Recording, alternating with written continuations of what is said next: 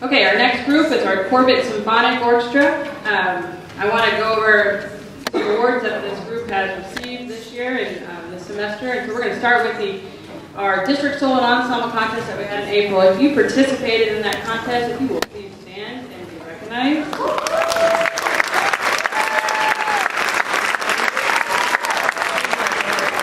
Great job, guys. Out of these students, several students earned a first division that won the medal on their solo or their ensemble. If you earned a first division rating on your solo or ensemble, please stand up and be recognized.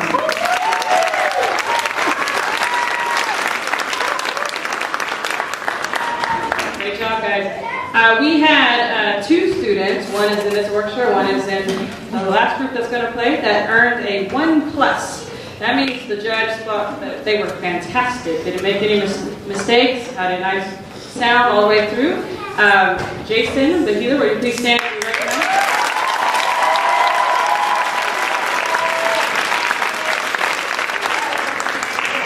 And last but not least, we had our UIL concert and sight reading contest in March. The students worked very hard to get ready for these contests, and there's two portions of that contest. The concert, which is the stage portion, and the sight reading, where they never played a piece, and they get to play it, and they get graded on it. And so your orchestra that you see on stage earned a sweepstakes, which is a 1 on stage and a 1 in sight reading. That's the highest score they can receive. Can you please stand and be recognized?